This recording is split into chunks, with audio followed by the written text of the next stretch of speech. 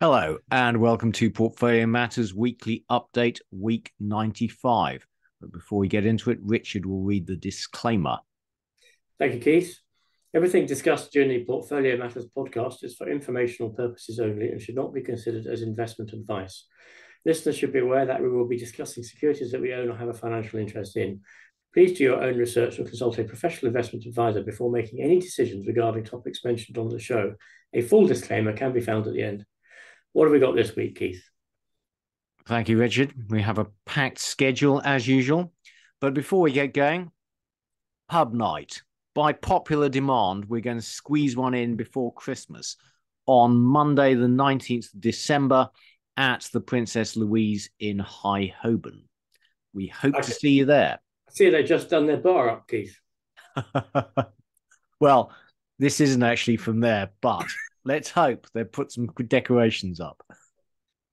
Okay, news this week. Well, we have previously talked about how the rising dollar and rising US interest rates was going to put pressure on emerging market countries. And earlier in the year, we had the default from Sri Lanka. Well, this week, Ghana called in the IMF, and we're expecting more countries, more emerging market countries to follow them into financial difficulties. COVID lockdowns continue in China. It's not getting better, the situation there. We have some charts for you. China also has ordered banks to lend 162 billion to the property sector to try and get them to finish all these unfinished buildings, but we are skeptical that that will lead to sustained recovery in the Chinese property sector. Russia has threatened further cuts to European gas supplies after accusing Ukraine of siphoning off gas meant for Moldova. Spain has announced it will compensate mortgage holders for rises in interest rates, which is interesting, and rather defeats the object of rising interest rates. The point of rising interest rates is to reduce demand. And then if the government then compensates mortgage holders, then that's okay if the government also raises taxes. But I don't believe they're going to do that. So the Eurozone is a mess. And of course, the Football World Cup has begun.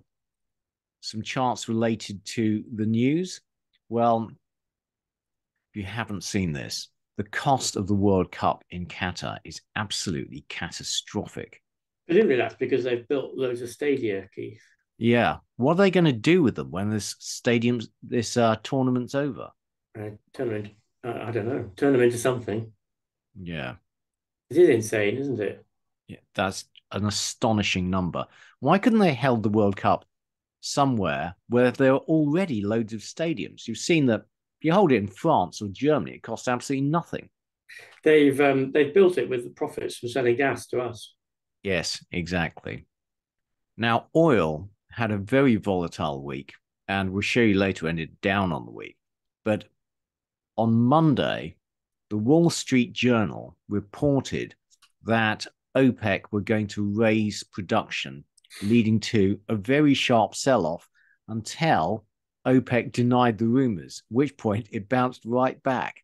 I wonder who someone made a lot of money out of that, I bet. Yeah, exactly. And this is China. Their zero COVID policy ain't going well. Well, given that Omicron has an R number of about 10, I think, it's doomed to failure. Yeah, absolutely. But still, the trouble is with one-party states is that any admission of failure, the leader loses face and therefore tends to double down. And that seems to be the case in China. They just have no exit strategy from this idiotic policy. Yeah. And these are the cities in lockdown in China as of Wednesday.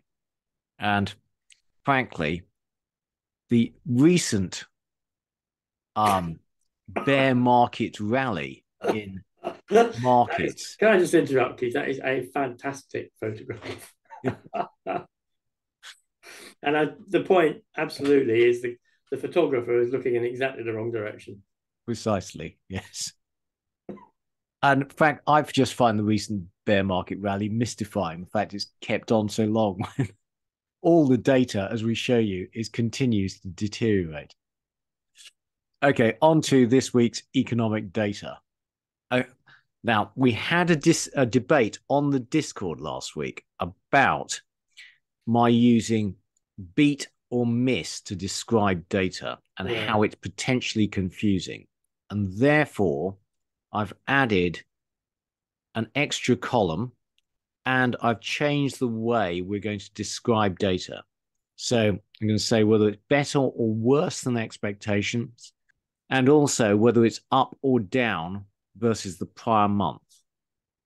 Now, the problem with better or worse, Keith, is that it depends on your point of view. But I think it's missing and beating is difficult when bad news is worse than expected and it's a beat or a miss. Yeah.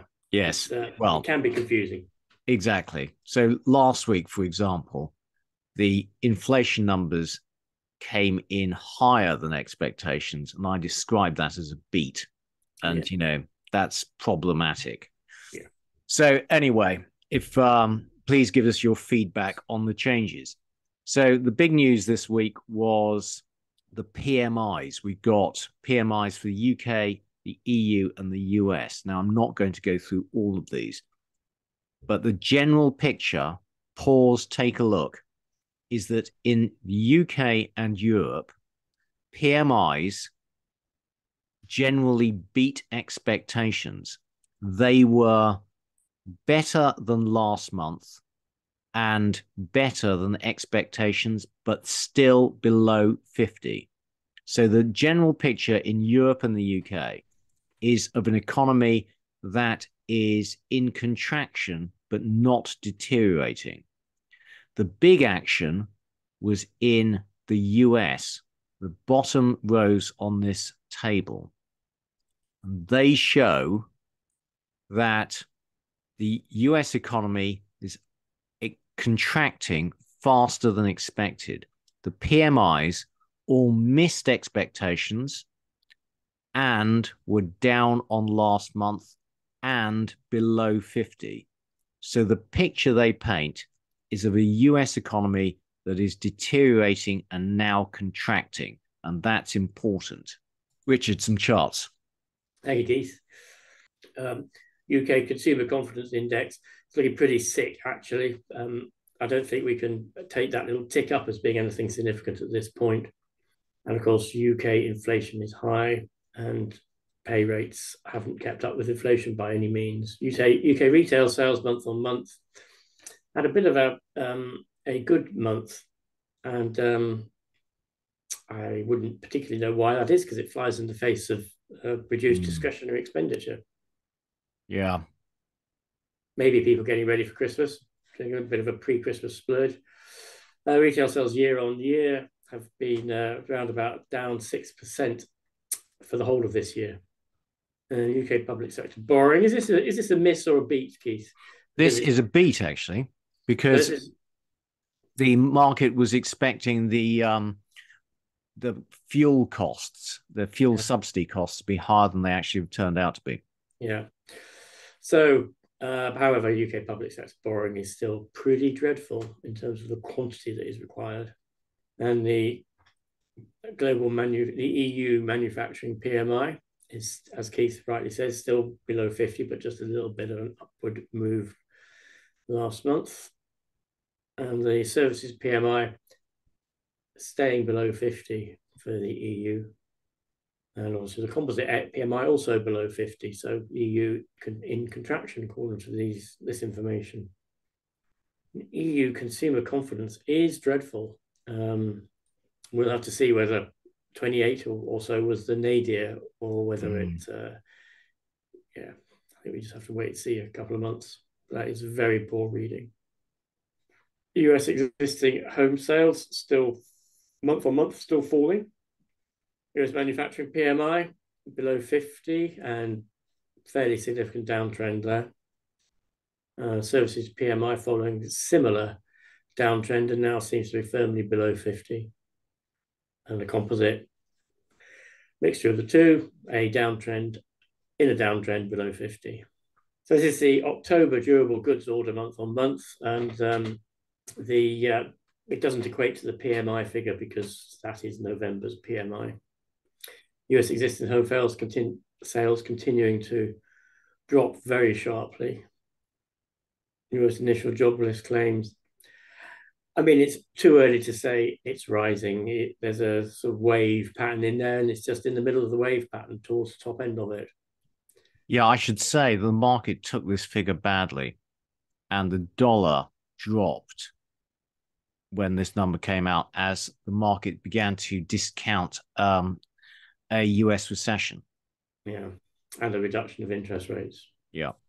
Continuing jobless claims is in a little bit of an uptrend, nowhere near where it was a year ago. Of course, a year ago it was coming down after COVID. 30-year mortgage rate has temporarily peaked, and we will see whether it's a permanent peak. Yeah, that's still very high compared to last year. Yeah. So the economies, the PMI data really shows that the economies of the UK and Europe have stabilized. Whether that lasts, remains to be seen. They are contracting, but not at an accelerating rate. The US PMI is worse than in Europe and suggests the US economy is contracting at an accelerating rate, particularly the manufacturing PMI, I would say. Mm. So is the world entering a coordinated contraction, or have we entered a coordinated contraction? Yes. Well, our view is that Yes. we have. Great, thanks, Richard. On to one chart. And this chart shows the energy expenditures for OECD countries. And you'll see that over the course of the last year, they're up something like 70%. So if we look at the GDP formula, you'll see that because we import, the UK and Europe imports most of its energy, or a large proportion of its energy, that must cause European and UK GDP to fall unless there's an offsetting increase in government expenditure, which in the UK we know is not the case, an increase in exports, which sadly we know is very much not the case, or a decrease in savings, which perhaps there is, but eventually consumers will run out of money. Now, in the UK and Europe, we know that there are excess savings from the pandemic, but the bottom 40% of the population in the UK have essentially exhausted those savings. So the possibility of further decreases in savings is simply not there. And that means that GDP is likely to fall. So looking at Inflation Watch, there are no new figures. So this is the same table that we showed you last month. There were a lot of speeches from Fed officials last week. Now, if the Fed uses these speeches, don't they, Keith, to try and manipulate the market without having to change interest rates or do anything. So clearly, if there are 16 speeches, these are not uncoordinated, and they all know what they're going to say before they say it. So there's a message in here the Fed is trying to get out. So we have more rate hikes needed, must keep rates at a peak until inflation on track for 2%. Rates could rise to 7%, burn 2 years in a row on inflation optimism. Still a long way to go on rate hikes. Pause is off the table. Not seeing evidence of underlying demand cooling. Not there yet to pause rate hikes. 75 bips still on the table. No clear evidence of inflation coming down. In other words, they're talking the market up in terms of rates are going to continue. They are going to bear down on inflation hard. That is the message that they are giving the markets. Yeah. And they're probably hoping they'll only need to do 50 bips as a consequence of it. I Well, don't know. I think you're right, Richard. I mean, if you look at the mortgage rates chart we showed earlier, the market is starting to discount longer term interest rates. And so mortgage rates are falling. But of course, as that happens, that also stimulates the economy because mortgages get cheaper, etc. And I think the Fed is trying to preempt that and say, don't get carried away with thinking interest rates are going to fall soon. So the Taylor rule is what the interest rate should be consistent with hitting a 2% inflation rate target. So the blue line is what the actual rate is. The dashed red line is what the interest rate should be if the Taylor rule is interpreted generously. If the Taylor rule is interpreted more strictly, you get the dotted line. So that suggests, on the basis of the Taylor rule, interest rates somewhere between 5 and 7%. And we currently have 4% rounding. So we've got another 25% increase in interest rates to come to get to the bottom end of the Taylor rule range as we currently stand. And 75 bips rate rise at the next Fed meeting doesn't achieve it. Yeah. What I would say is I expect inflation to come down in the coming months and these two lines to cross at some stage. Yeah. The global food prices, which peaked in the spring and summer of 2022, have definitely fallen back now, and the fallback seems to have stabilized at around about the index level of 135. And UK used car prices have dropped to a negative year-on-year price change rate, which suggests there's a lot less demand for used cars than there was. German producer price inflation fell sharply in October. We know that the energy costs have been falling in Europe, so that's obviously a big input into producer prices. So that's a substantial reduction in pressure, although no, it's still 35%. Yeah, which is stonking. It is stonking, but that's year on year. Most of those price rises occurred earlier in the year, and month on month, the figure was negative, I believe. Yeah. So is peak inflation already here? Germany PPI month on month, as Keith said, it's now dropped negative, very quickly negative. And it may be, we'll have to see. I don't know. I think a lot of it now depends upon what happens in the wage, whether we move into a wage price spiral or not. I think basically the public sector is starting to get quite irritable, isn't it, in terms of pay rises? And I don't think we've seen the end of that yet. But generally speaking, we're not looking at a 1970s style level of industrial action by any means, or this chart doesn't go back to the 1970s. So relatively benign at the moment. My suspicion is it's going to get a lot worse. Well, there's a lot of noise about strikes, but really, actually, currently, it's only the RMT in the UK who are. Well, we have the postal services. Oh, yeah. But also, the nurses, I think, have got a strike day planned now. Really? Thank you to Wayne J for sending us this, by the way. So this is a similar chart for strike days in the US, which actually looks quite different to the UK's chart. And the number of small businesses in the US planning on increasing prices is dropping very rapidly. And so hopefully inflation should follow that downwards, well, certainly goods inflation. Yeah. So we know the Fed's going to continue to increase rates, despite the fact there seems to be a little bit of a pause in the increase in inflation. We suspect that inflation on both sides of the Atlantic is in the process of peaking. I would point out, though, that in other inflationary times, inflation goes in waves, and we may yet have a second wave if this is indeed the end of the first wave. We will not know. And monetary policy error in terms of over-tightening is becoming more likely if central banks who've got their fingers seriously burned and their reputation seriously damaged by saying inflation was transitory when it clearly wasn't, going too far the other way and tightening too much. We've been talking about moving into a recessionary environment for 6 to 9 months, most weeks. And we think we are still moving into that recessionary environment. And the central banks are continuing to raise interest rates into what we think is going to be a significant a significant recession. And the lag in the policy action of the central banks is enormous, and they are in a position now of responding to the data that they should have responded to many months ago. Mm. Yes, absolutely. So they've been slow and late, which means inflation has got out of control and they now need to over tighten.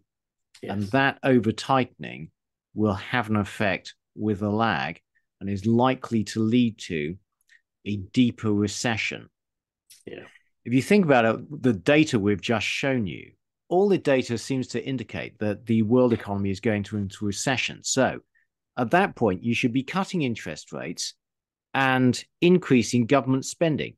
But in fact, everywhere around the world, we're doing the opposite because inflation remains elevated. So the danger is when that tight monetary policy and tight fiscal policy starts to have an effect, the recession is deeper and longer than it otherwise would be. So moving on to recession watch. So this is a slightly tricky chart to interpret, I think, but it's an interesting chart. So the triangle at 0, where the axes cross, is where you start going into the recession. So then the GDP growth contribution in both directions is then normalized to that point. So you can see that the contribution of residences, durables is fairly significant in the period 2 years prior to the point at which the recession starts. Services, for example, has a much flatter trajectory. Also, so the point at which we are now is that residential accommodation is starting to move down, non-durables moving down, durables moving down, and services moving down, but we haven't got to the 0 point yet. We're not in recession. And then after we get to the 0 point, they continue to move down very substantially for a protracted period of time before they start to regain their prior position.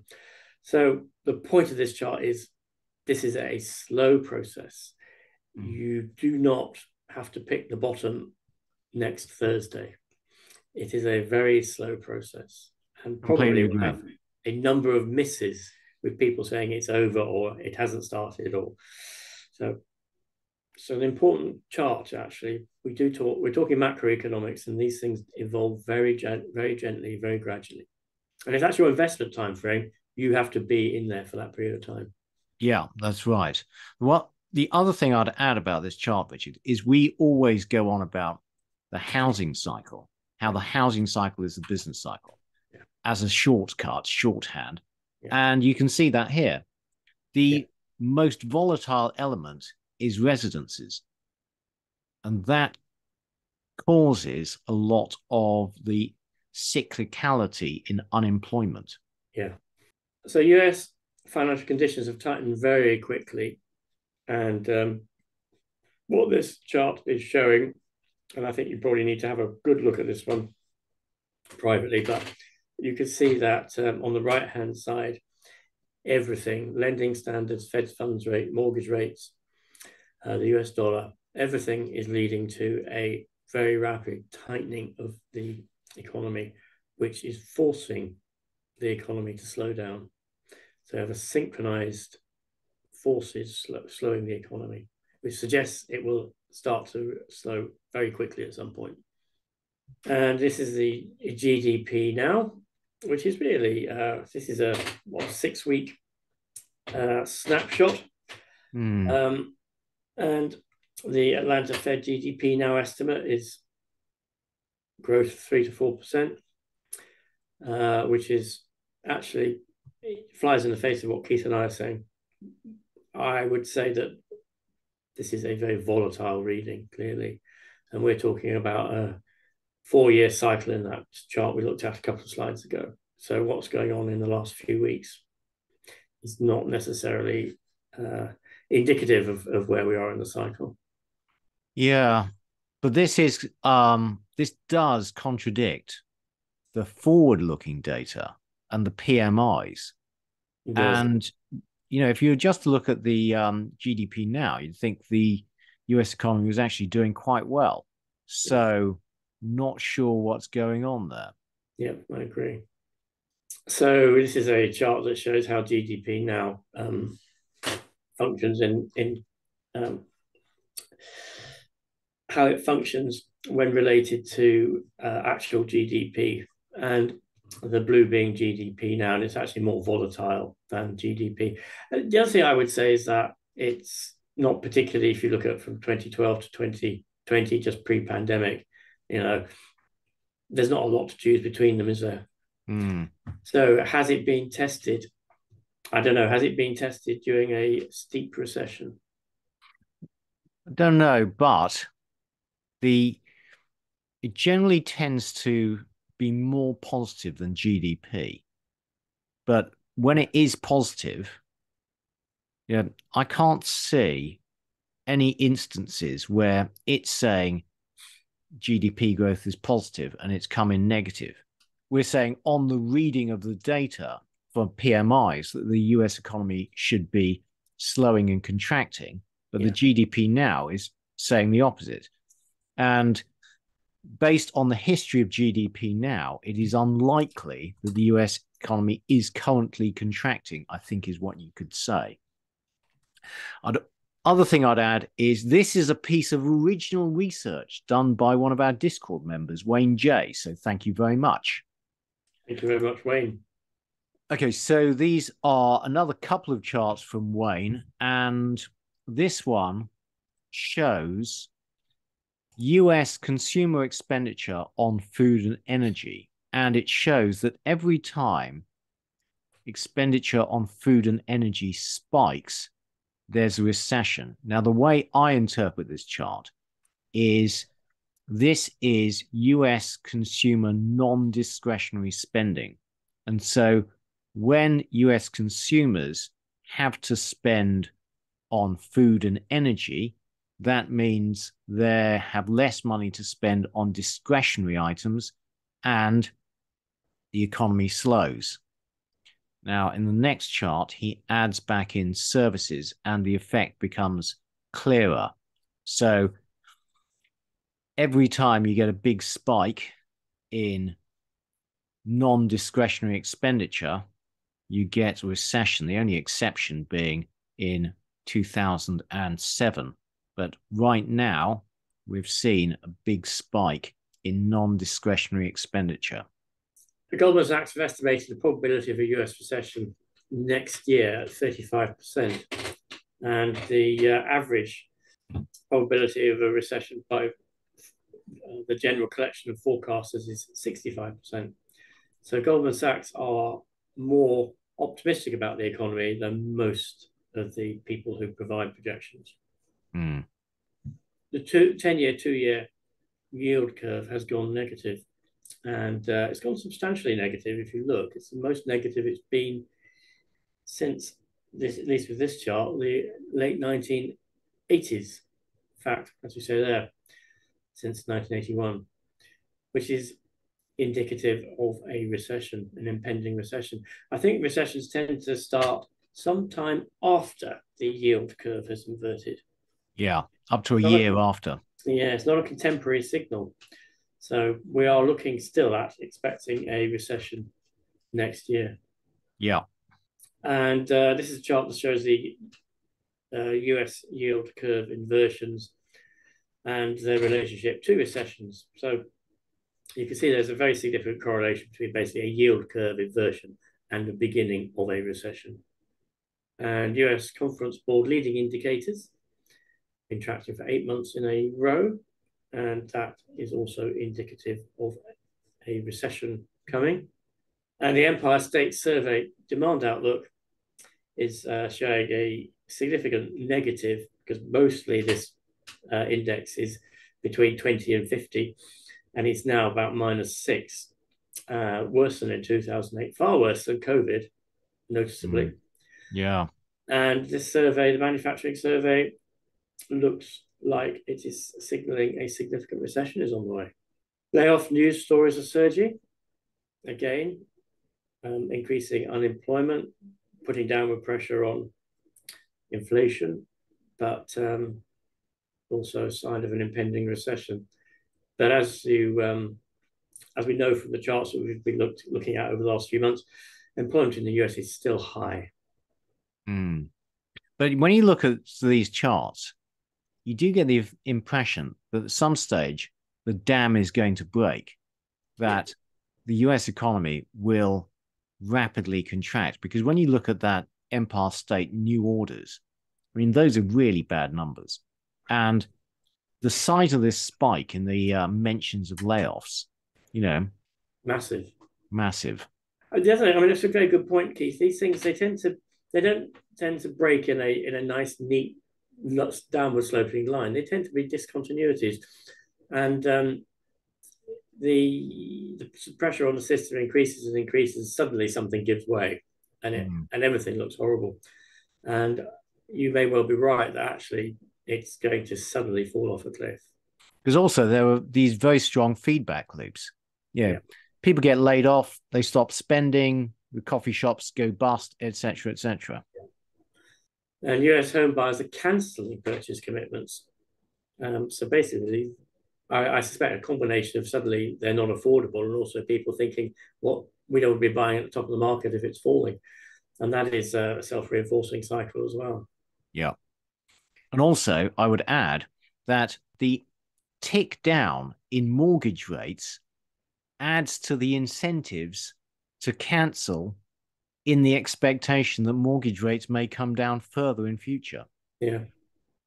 You can earn a better return on US 6-month treasuries at 4.6% than you can on real estate currently, which is yielding 4.4% generally. So the question, why would you buy real estate when you get a better return on the 6-month treasury, which you can buy and sell very quickly and you don't have transaction costs for?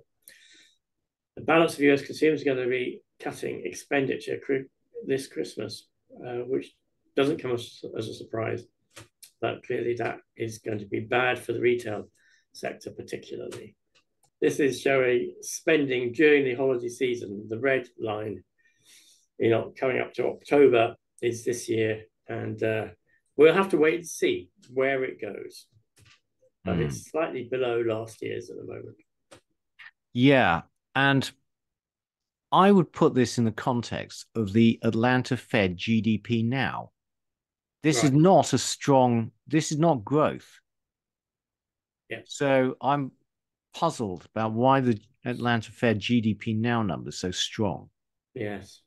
This is the excess savings moving into dissaving, and there's still a substantial amount of excess savings to be spent before they've all gone.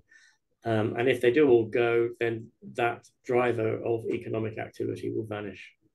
And I think, as we discussed previously, the excess savings are concentrated in the top quintile, which means they won't need to spend it. The first 3 quintiles are probably the most susceptible to the loss of discretionary expenditure, and they're the ones with fewest excess savings. So that effect is going to come out relatively quickly. So Bank of America customers who spend more than they make each month is increasing. I found this really frightening. Yeah.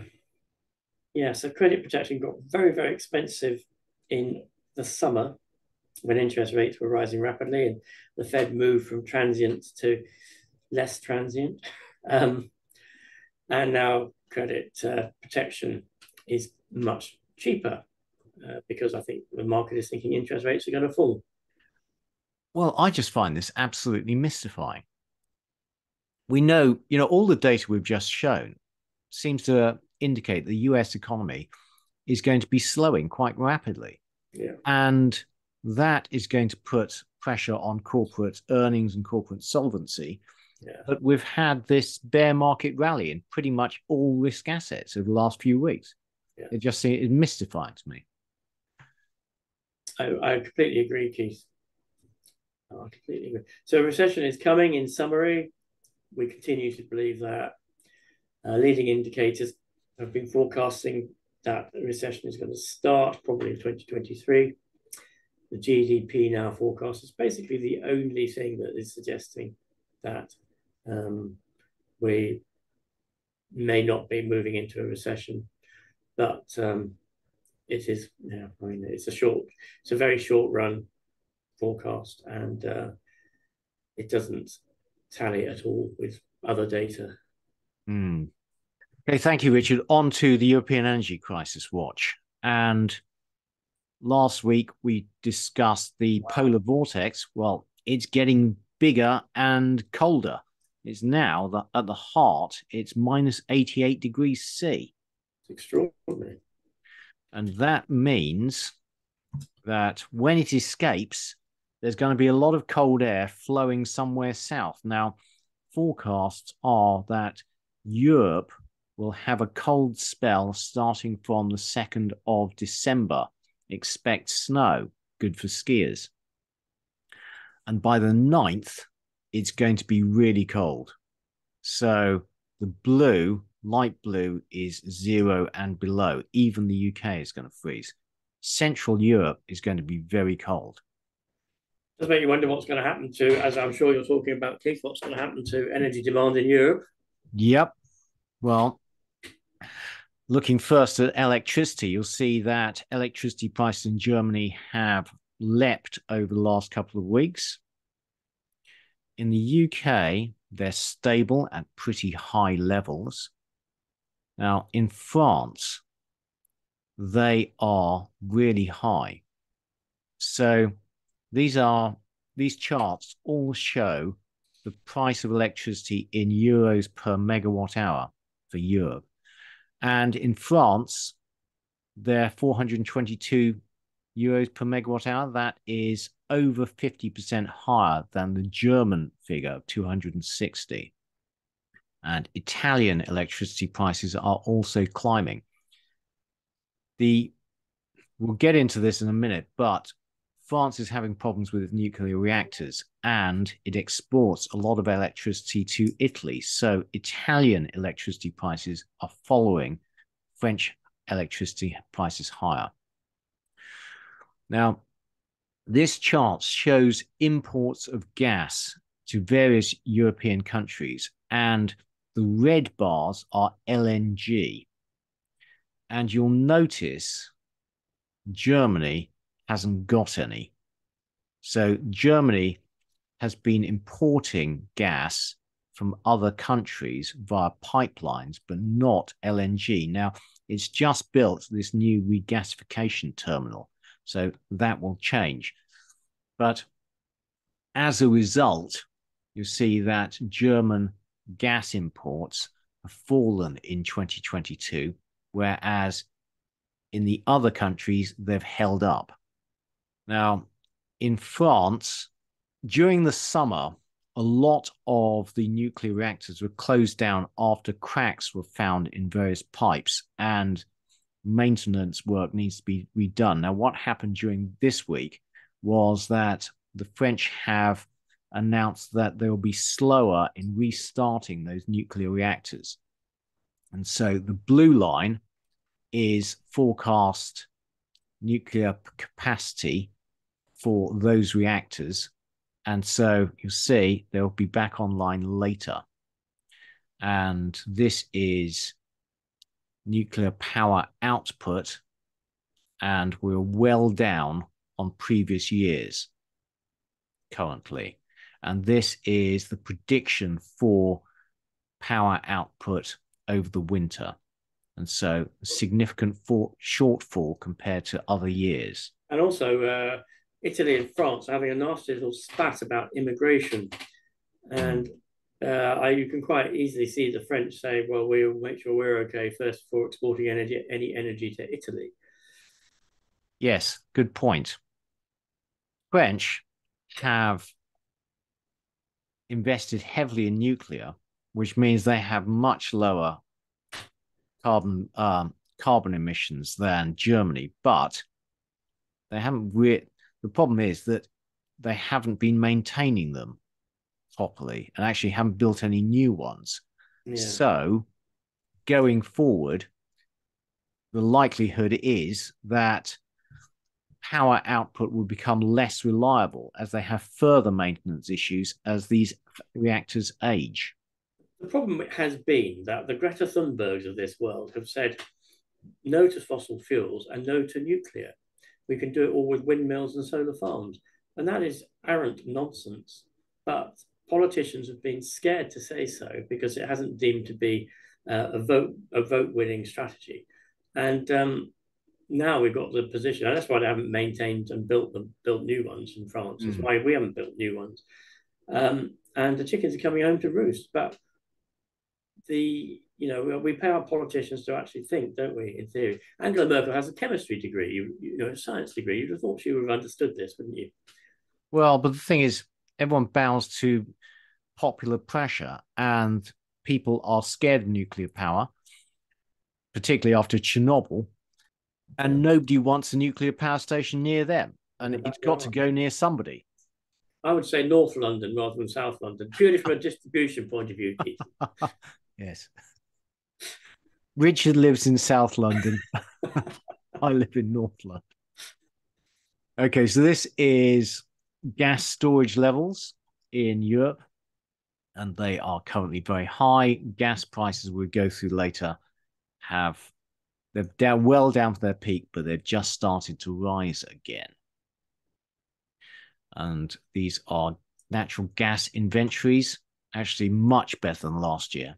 All these charts from John Kemp at Reuters. So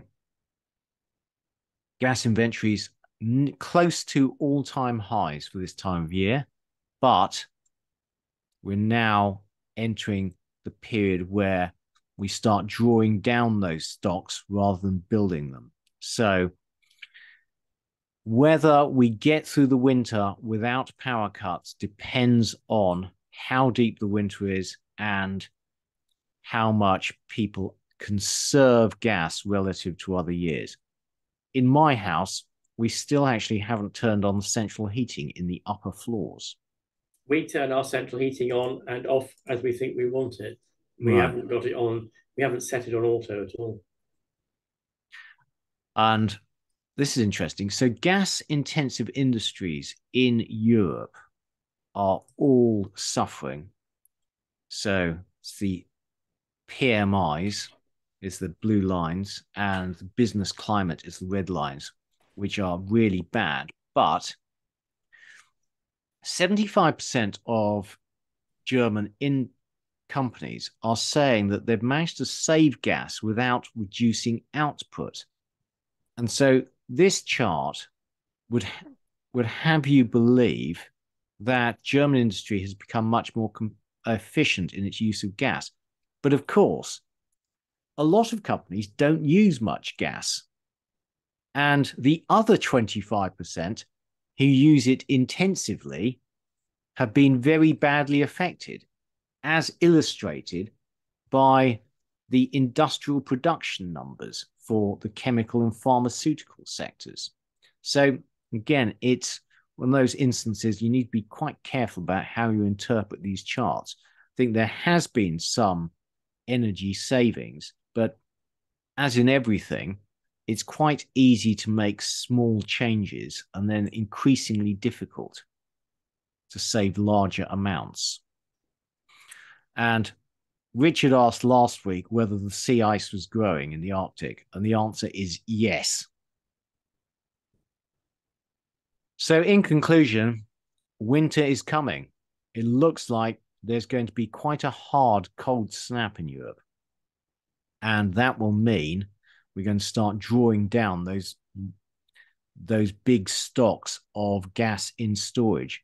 And unfortunately, the French nuclear reactors are not going to help with electricity supply. So whether we get through this winter without power cuts, it will depend on the severity of the winter.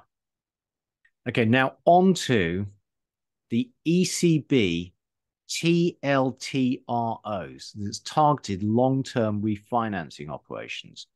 Okay, so what are they? Well, these are cheap loans to European banks. So the ECB has lent 2.2 trillion euros to European banks at negative interest rates. And they are now going to stop doing so and call those loans in over the next year. And that will reduce bank profitability and reduce liquidity. Now, the reason they did this is that as interest rates approached zero in the Euroland, so monetary policy, instead of becoming stimulative, actually became contractionary because they were destroying the profitability of the banking sector and reducing the incentive for banks to lend money.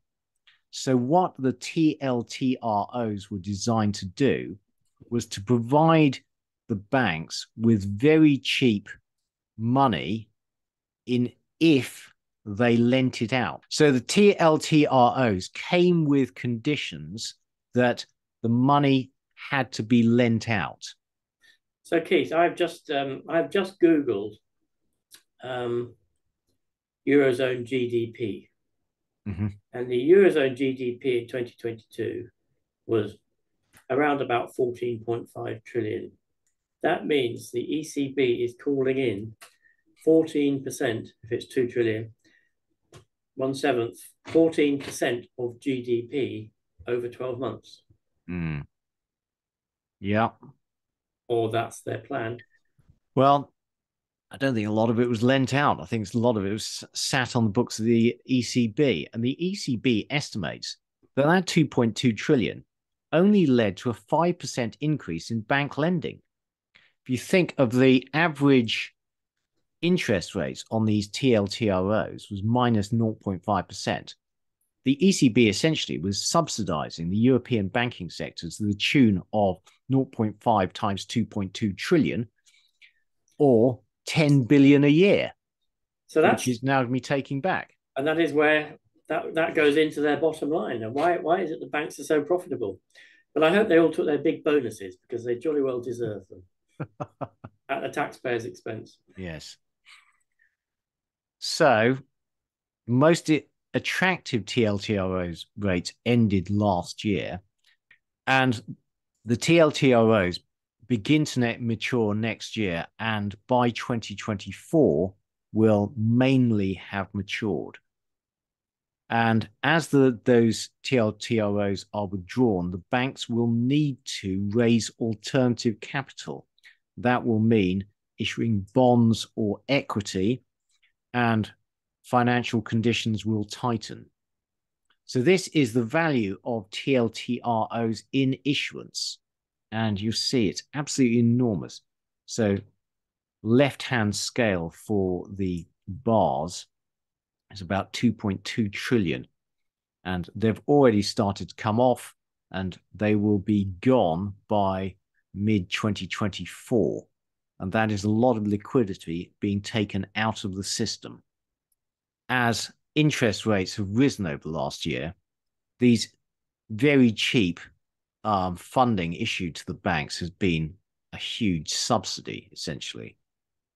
And that has provided a lot of extra liquidity to the markets. Over the course of the next 2 years, these TLTROs are going to have to be repaid, and the banks are going to have to raise extra funding from the markets through bonds, etc. So all that adds up to tightening financial conditions in the Eurozone. And that's actually good for the euro and potentially bad for the economy. Yeah. So we'll now look at the GDP price deflator, which, if you remember, was a question we posed last week. And how does it actually work, moving from real GDP to nominal GDP? CPI measures price changes in goods and services purchased by consumers. GDP is a measure of the economic activity of consumers, businesses, government, exporters, and importers. So CPI only measures price changes for a small sector of GDP activity. So the GDP deflator measures price changes in goods and services purchased by consumers, businesses, governments, and foreigners, but not importers, because foreign production It's not included in GDP. If you remember, if we import more oil, it actually reduces GDP. So there needs to be an adjustment made to CPI to come to the GDP deflator. So this is a chart showing the CPI versus the GDP deflator. And you can see that if you put them at both at zero, index them to 100 in 1990, CPI is now, or actually in 2015, would be at 180, and GDP deflator is at 160. So there's like a 25% difference between the two over time. And actually, they are fairly much straight lines with just a gradual divergence. So that's how GDP is deflated, and clearly it tends to be deflated by less than CPI. So when we take GDP and normalize it in our heads, we have to think that the deflator being used is less than the CPI figure we're seeing, probably. And that's big thanks to Stuart Owen for producing this little explanation for us, and of course the US Bureau of Labour Statistics. So, as I said, CPI consistently higher than GDP price deflator. This chart goes up to 2022, and you can see the rapid rise in CPI has been reflected in a much smaller rise in the GDP deflator. Okay, so this is the GDP price deflator divided by CPI, and it shows you how the two have diverged. And most of the divergence occurred between 1980 and 2010, and essentially was caused by globalization. And what we think has happened is that businesses benefited a lot from globalization in the form of reduced costs, but they didn't pass those cost benefits on to consumers. So we see that in the form of rising profit margins for businesses, for example. And that is the cause of the divergence between the GDP price deflator and CPI. Consumers have faced higher price inflation than have businesses, is the bottom line. Basically, the GDP deflator measures a basket of commodities, which changes according to economic activity, while CPI always indicates this fixed basket of consumer consumption. The GDP deflator frequently changed the weights. That would depend upon the activity within the economy in different sectors. CPI is revised very frequently. And CPI will consider imported goods because they are considered as consumer goods, whereas GDP doesn't include imported goods. GDP deflator doesn't include imported goods. So just be aware of the differences. Thank you, Richard. Okay, now on to the US dollar. Right, now last week we showed that Deutsche Bank thinks the US dollar is very overvalued. And when it's previously gone above this 20% overvalued line, it has tended to mean revert quite sharply. So Deutsche Bank think that the US dollar should fall. Now, we didn't show you this chart last week because Richard and I thought it was a complete mess. But all you need to know is US dollar, they think, is the most expensive currency in the world. The black line is the trade-weighted dollar index, and it has decisively broken through its 50-day moving average. Now, has its run ended and actually is a new trend of weakening dollar developing. Now, the reason that the dollar index has had such a strong run is mainly because of the weak yuan and the weak euro and sterling. So between them, Europe and China represent like 45% of the dollar index. Without wishing to preempt what you're going to say, Keith, the Chinese economy is undoubtedly in trouble. And we think the euro area economy is in trouble as well. So it doesn't seem likely that those two currencies are going to rise significantly against the dollar over the next couple of years, I would have thought. Well, in the case of the yuan, we'll go through that. I agree with you, Richard. But in the case of the euro, I mean, what's happening? Everything depends on expectations. And actually, when you look at recent data, actually this week's PMIs, for example, what you're seeing is that relative to expectations, the US economy is weakening and the UK and European economies are resilient. And so far, the European energy crisis, which was a big cause of concern for everyone, us, the markets, etc., is actually proving to be less severe than anticipated. And that's a very good point, Keith. It's not what's actually happening; it's what is expected to happen, which is influencing to a significant extent these relative valuations. Yeah. So if we look at the drivers of dollar strength, you see that the euro area and the yuan have been a big cause of the rise in the dollar index. Following on from just what we've just said, a big cause of the weakness in the euro was concerns about the energy crisis and the war in Ukraine, leading to a loss of confidence in the European economy. And in China, there's been a lot of policy uncertainty and economic uncertainty following the COVID lockdowns, which continue, and also the housing market. But a big driver of dollar strength, in my view, has been aggressive Fed monetary policy, leading to widening yield differentials with the rest of the world. Now, what's changed is that over the last few weeks, the European energy crisis seems to have gone okay as we enter winter, and gas prices in Europe have come right down. And actually, the European economy has proven to be remarkably resilient. Now, China have announced a lot of stimulus for infrastructure spending, and this week they've announced 162 billion of lending into the property sector. So the Chinese economy, once they get out of their COVID lockdowns, could strengthen. But I think the most important point is that expectations for the yield differential have peaked.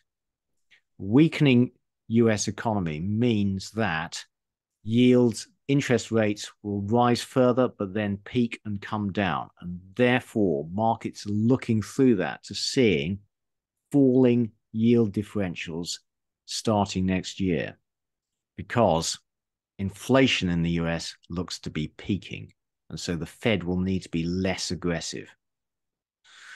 So this Game of Trades, who produced these set of charts, they have a model which they claim has successfully forecast the dollar, which they don't think is overvalued, but they now think over the next 12 months, the dollar will fall by 8%.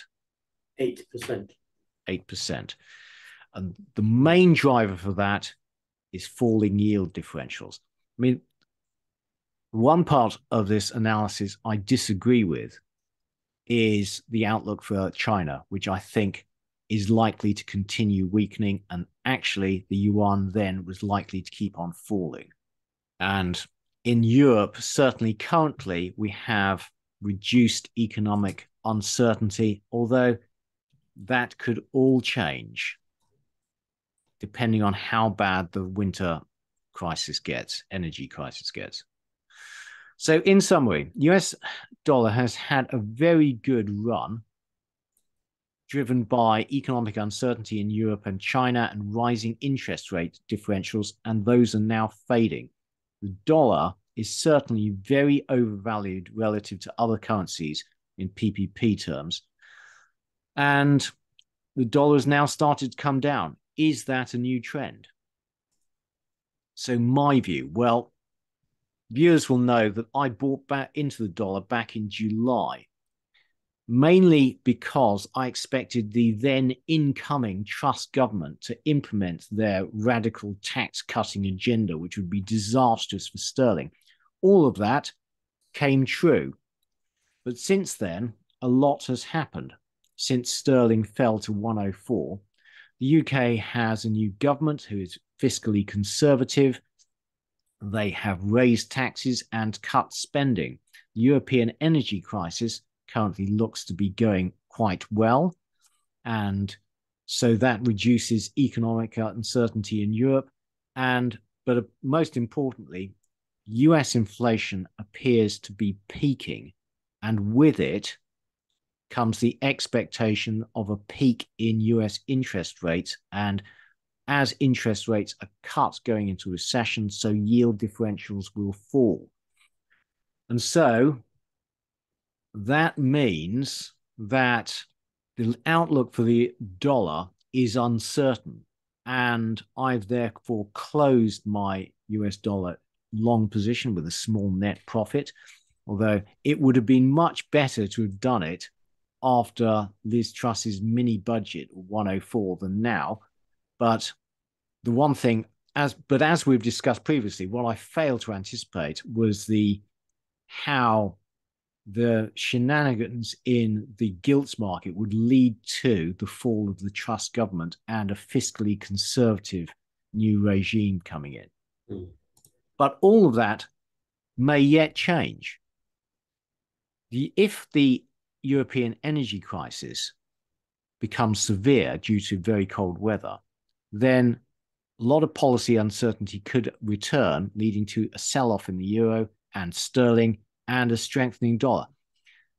Don't know, but I only put a trade on when I'm certain. Right now, I'm not certain, so I've taken it off. The next section is quite short, but is actually incredibly important. And I'm going to cut it out and put it out as a separate podcast, so it's searchable.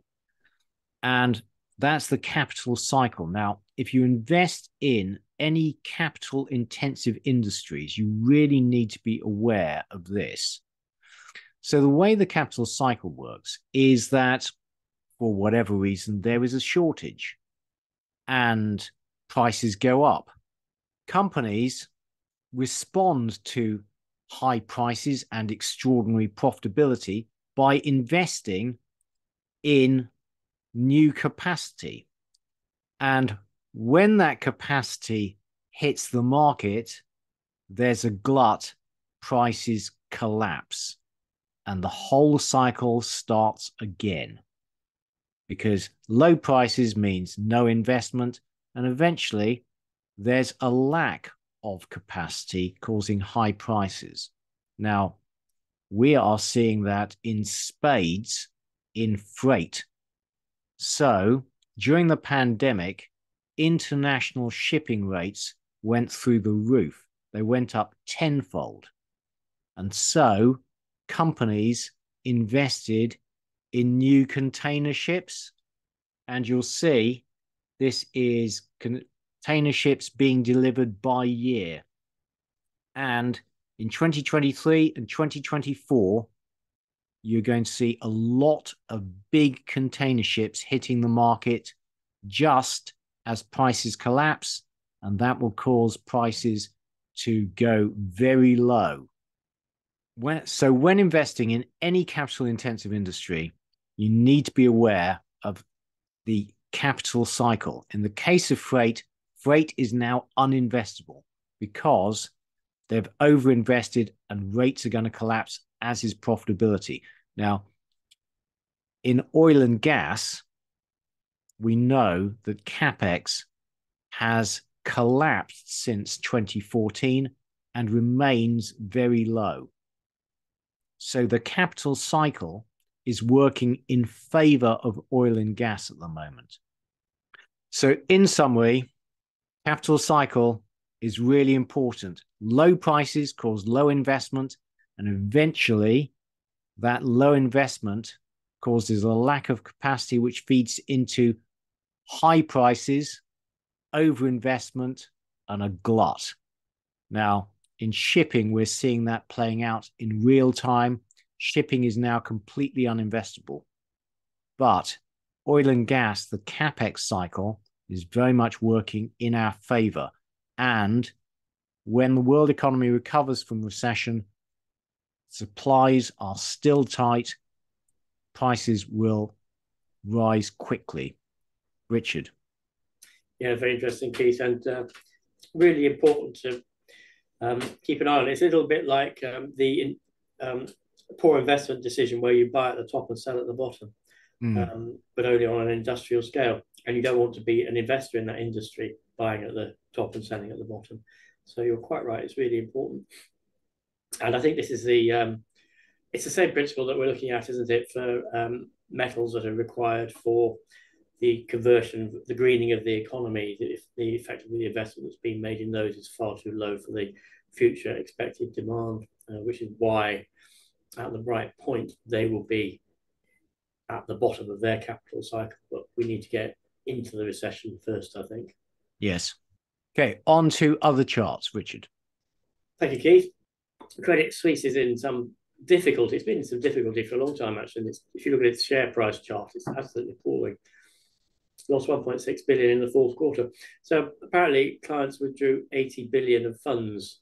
Now, I'm not quite, there's something doesn't add up to me with the Credit Suisse. So it is thought that the Fed sent significant numbers of dollar swaps to Switzerland in order that Credit Suisse's financial difficulties could be funded and that Credit Suisse didn't implode. Now, a loss of 1.6 billion, whilst to you and I, Keith, is a chunk of money, to a systemically important bank, I was going to say criminal enterprise, but to a systemically important bank, 1.6 billion is peanuts. So why did the US have to send such vast quantities of dollar swaps to them? So investors withdrew 80 billion of assets, but that shouldn't require dollar swaps because Credit Suisse should hold those. So there's a big black hole somewhere in Credit Suisse that nobody's telling us about. Yeah, I think that's why people are worried and withdrawing their money. Yeah. Oh, and there we are. There's a share price drop. If only you'd invested at 60. Yeah. Well, the market is saying they think Credit Suisse is in trouble, basically. I think it's going to go bust, isn't it? I suspect it's going to go bust. And one of the things we've talked about is how rising interest rates always cause some sort of financial crisis. Yeah. We're just waiting for it. Yeah. So, completely. And boy, are they rising, comparatively speaking. Yeah. Some good news, Keith. We need some good news. Well, good news is that, I didn't know this, they've started a 3,000 megawatt, is that a gigawatt, undersea electricity cable that will transport solar power from Egypt to Europe. So the idea is they're going to build huge solar farms in the Egyptian desert and then export it to Europe.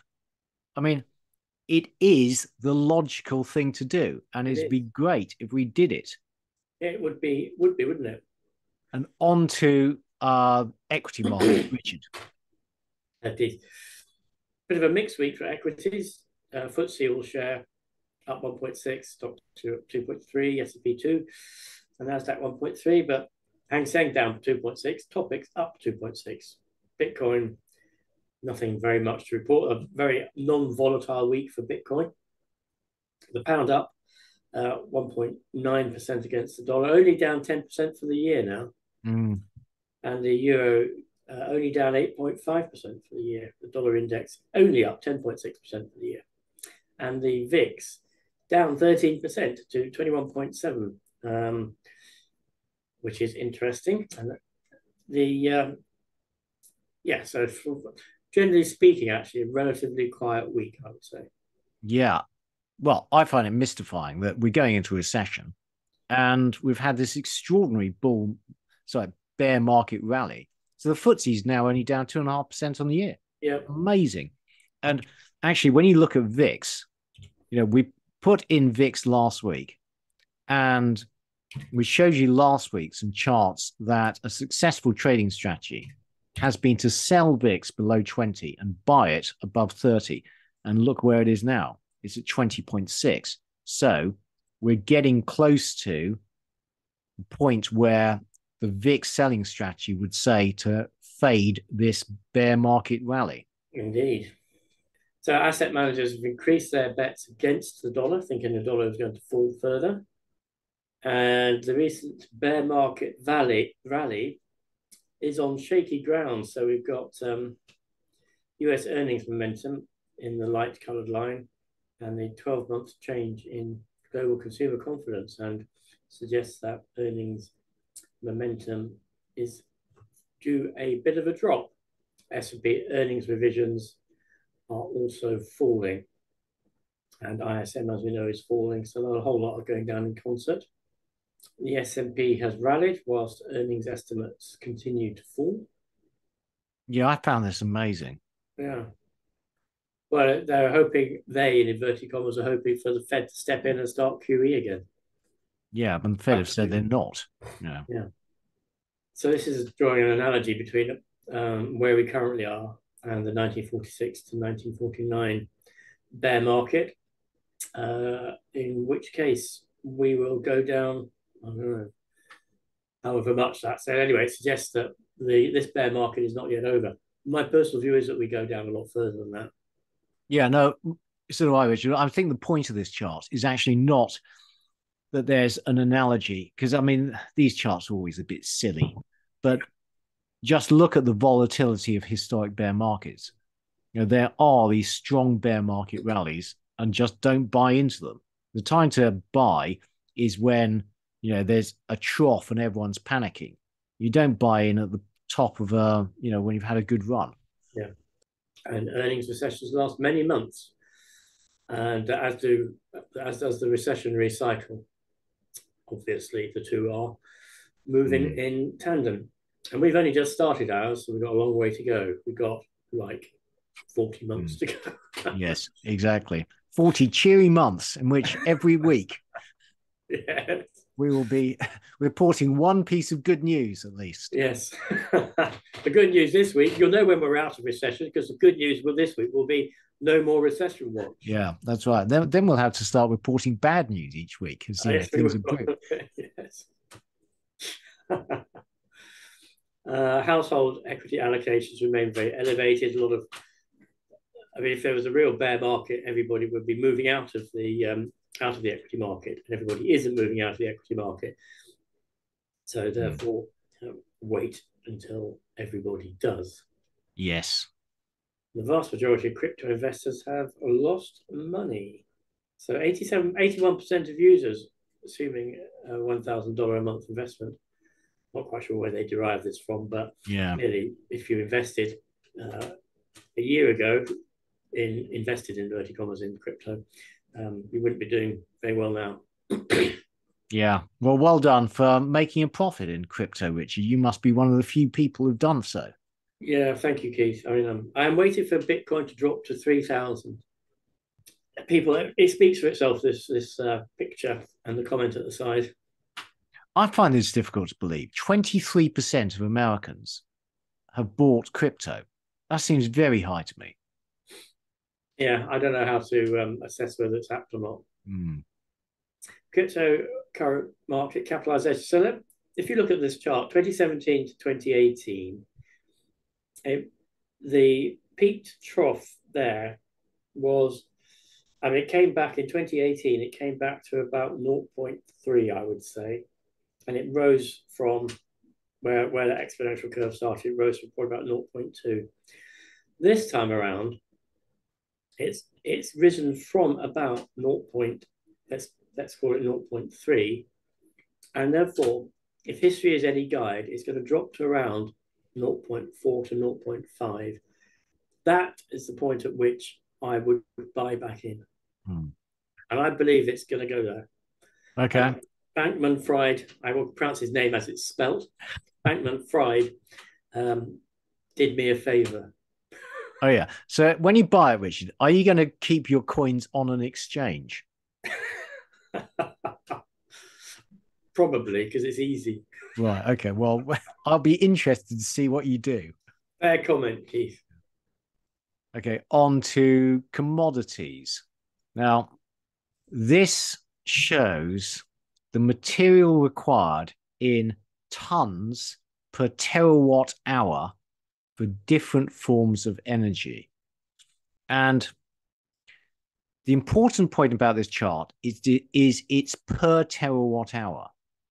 And so the point is that because renewables have low energy efficiency, i.e., no energy output, they require a lot of material compared to nuclear or hydrocarbons to produce the same amount of energy.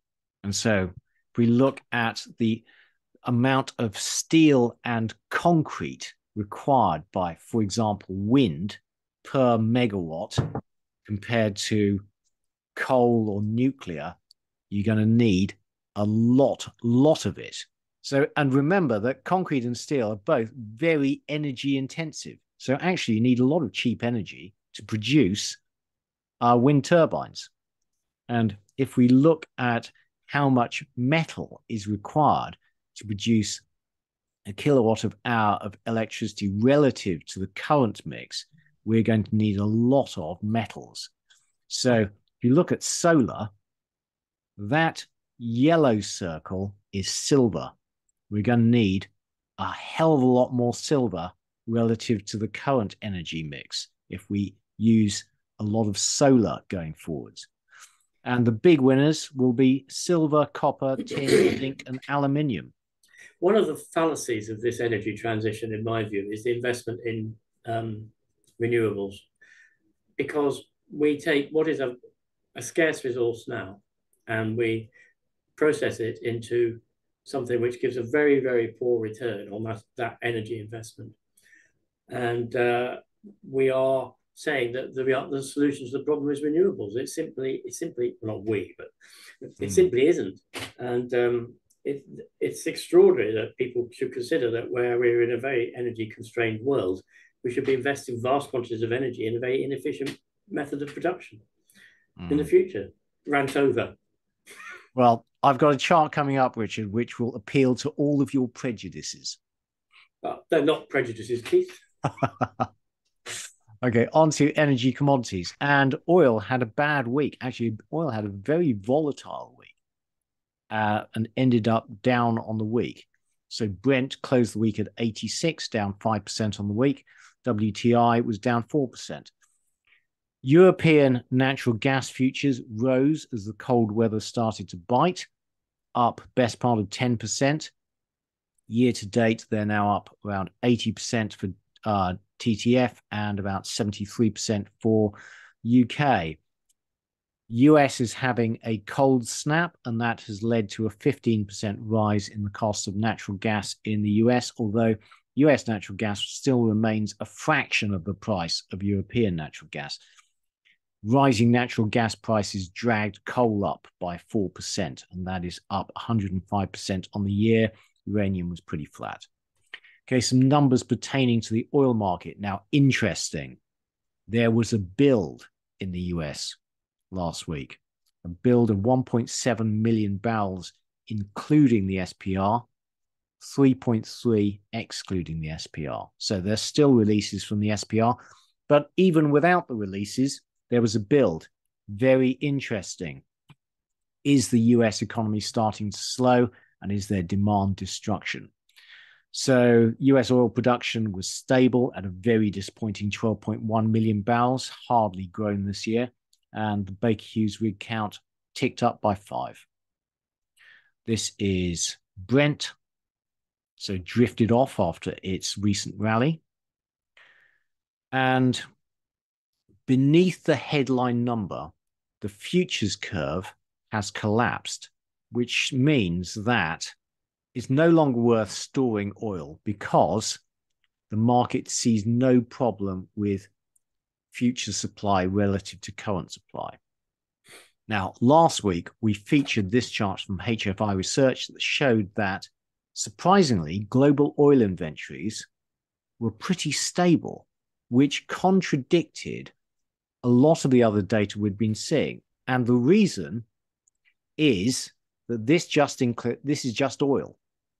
If we now include the three main products of oil, so gasoline, diesel, etc., inventories are falling. And that is more consistent with the pattern we've been seeing. Now, last week we talked about how the UK North Sea now has tax rates of 75%. Well, this table, thank you to Ali Boroid for sending it to us, shows the super majors' effective tax rate, which is around 35%. So international oil companies have much better investments elsewhere in the world. And when you're looking at investing in oil companies, frankly, you want to be avoiding the UK. Yeah. And the super majors will be avoiding the UK when deciding where to invest their money. Which ultimately is bad for the UK economy. Precisely. The European natural gas futures ticking up. UK natural gas futures pretty stable, actually, at these levels, which are still a lot higher than last year. US natural gas futures have risen with the cold weather. Coal up only 100% this year. Uranium flat. Now, this is the chart I thought you'd like, Richard. So this is energy generation in Ontario. The blue is nuclear, nice and steady. Yeah. The red spikes are wind. How do you integrate that into the grid? With difficulty, Keith. With difficulty. Yes, I mean, it proves the point, doesn't it? It's bordering on pointless. Well, I know that's not a popular view. Yeah. But, in reality, pragmatic, it is. I agree with you. I should just build a load of nuclear in South London. We'll have a small nuclear reactor in Greenwich, Keith. It's far enough away. And, you need 200 of these enormous wind turbines to equate to one nuclear plant. And then it would produce way too much electricity at some time and none at others. No. Yeah. And actually, just a brief aside, because I thought this was quite interesting. Oh, you wouldn't want to do that, would you? Well, actually, you could. Could you? If you went for a swim in the pool that they use to cool down spent nuclear fuel, you'd be absolutely fine. The bottom line is that the water absorbs neutrons, and it does so at a rate where the radiation from spent nuclear fuel halves every 7 centimeters. So at the top of the pool, you'd feel no effects whatsoever. In fact, you'd have less radiation than walking around the high street, apparently. And the absorption process produces a blue light called Cherenkov radiation. So you'd be swimming in a sort of blue lit pool. Sounds wonderful, Richard. We should go to Sellafield. The next edition will be broadcast live from Sellafield, where Keith and I will be taking a dip in a nuclear fuel rod cooling tank. Is that right? Yeah, no. All right, on to industrial commodities. Richard. Thank you, Keith. I would say it was a pretty quiet week generally for industrial commodities. Aluminium was down 1.8%. Really nothing very much moved until we get down to nickel, which is still being very volatile. And at 4.2%, I think there's the LME is not out of the woods as far as nickel is concerned, I think. The tin had a bad week and it's down 43%. If you remember last year, it had a fantastic year, didn't it? But this year it's down 43%. Yeah. Ferrovanadium pretty much unchanged, and zinc down a little bit, 2.3%. And there's aluminium. pretty steady. Cobalt, very steady. Yeah, I wonder about the timeliness of the data here. Yeah. Yes, and is it really traded? Mm, Copper is gently moving up, actually. mm. Quite volatile. Chromium, pretty stable. A lot of these are off their lows, actually. They are, aren't they? Yeah. Iron ore, still within that downtrend, but having come up from the bottom line. Lithium stabilized a little bit at the increased price again. Neodymium, nickel, starting to move up, I would say, as Keith says, off its low, well off its lows. Mm. Tin, ferrovanadium. I have to say, the ferrovanadium redox, the vanadium redox battery seems to have got very quiet, doesn't it? It does. Yeah, we know they're much more expensive than lithium-ion batteries. Yeah. I read today that Massachusetts Institute of Technology have developed a solid-state lithium battery, which doesn't have a lot of the hazards that the current one with organic solvent has. Mm. Zinc. Moving on to precious metals. Again, pretty quiet week, really just a little bit of moving around, but nothing very much except palladium, which is down 4.6% for the week, but pretty much unchanged for the year. And for the year, gold down 4%, silver down 8%. But just think of that chart with the amount of silver required for solar energy. Mm. So there we have gold, silver, platinum, rhodium, and palladium. Great, thank you, Richard. Right, finally onto rates. So the yield curve is flattening and inverting. So we now have 30 and 50-year rates that are substantially below short-term rates. And so at the long end, we had falling rates this week. The short end rose a touch. In the Eurozone periphery, we actually had very substantial falls in yields of the 10-year. So the Greek 10-year was down 22 basis points on the week, and the Italian down 27. So currently the market, currently we're having this bear market rally in all risk assets, including the Eurozone periphery. But if the Eurozone energy crisis were to worsen, then all that could unwind very quickly. I don't think we're out of the woods yet at all. And this is Goldman Sachs' forecast of the path for Fed interest rates. And so they're forecasting a 50 basis point rise in December, followed by 25 basis points in February, March, and May, leading to peak of 5.25%. And they're forecasting no cuts at all in 2023. Now, China is steadily dumping treasuries, and the Fed is steadily dumping treasuries as it instigates QT. Recently, both bonds and equities have been positively correlated. So bonds have been selling off as equities have been selling off. But if there is a recession, which we're expecting, and interest rates then start to fall, that should reverse. And that is what I'm betting on, essentially. I think now yields start to fall, and we had falling yields at the long end this week. So this is the UK 10-year. Is that a new trend? I very much hope it is. This is the UK 30-year.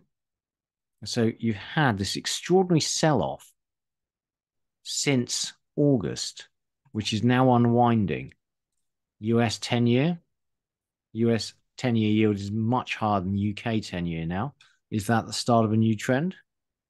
And German, Italian, Greek. And finally, seasonality. Well, pretty much flat into year end now.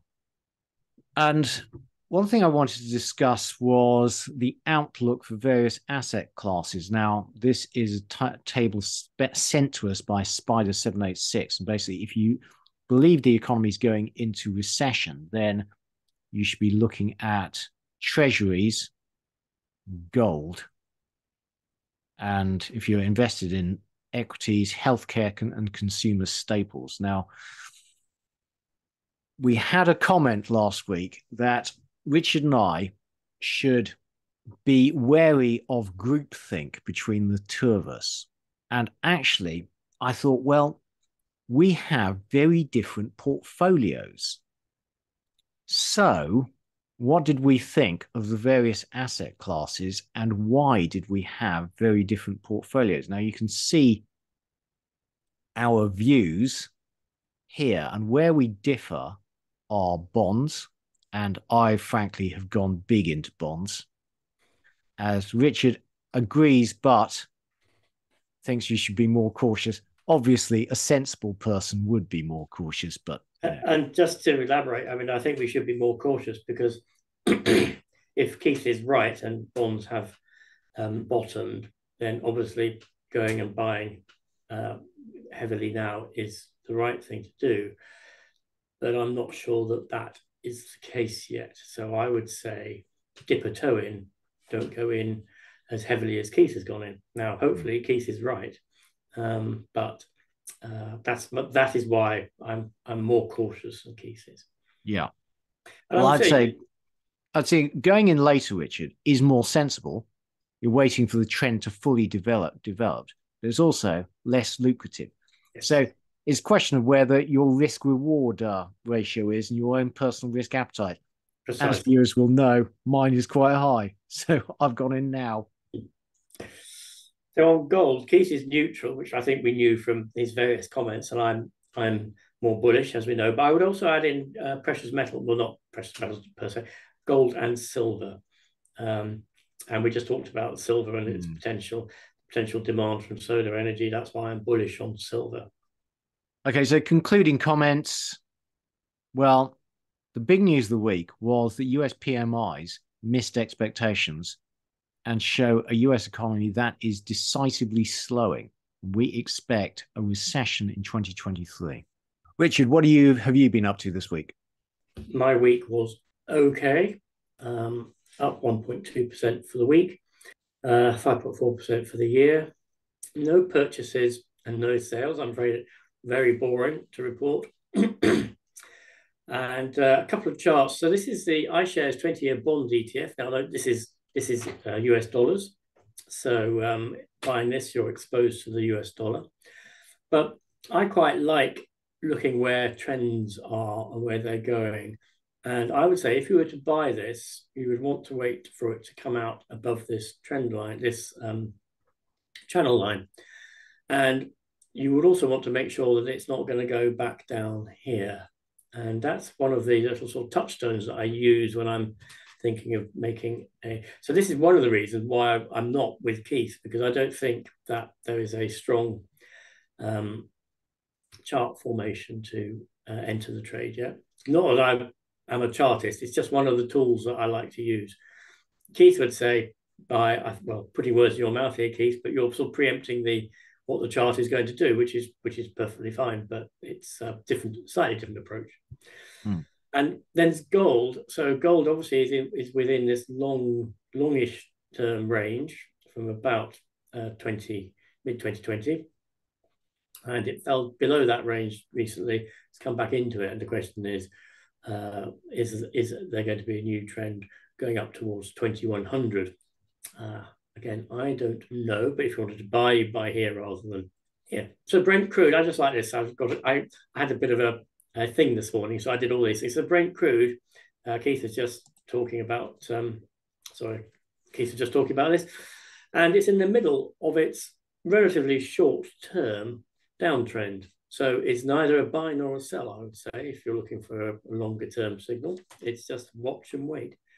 And I was really struck by that volatility thing last week. I thought that was quite clever. So this is a weekly chart of volatility. You can see the ranges, the limits of the what was suggested by these lines, the lower limit. So you buy here and you sell here. We're well below that buy point. And this is the US 500, which is actually, if you draw a line down there, it's at the top of that line. And the question is it going to fall away? And according to that little rule, you would say, yes, it is. And this is the point at which you would want to sell the US 500 until the volatility index comes back to here. Yep. So that's me, Keith. What about you? Well, thank you, Richard. I had a bit of a rubbishy week, actually. And I'm not sure why. Sometimes the P&L really confuses me. I do the numbers and I think, actually, I should have had a good week. And it's down. I would have thought you would have had a better week, Keith, because of the movement in bonds. Yeah, so would I, frankly. I know I lost money on the dollar, but that was actually not a big part of the portfolio, and the losses are quite small.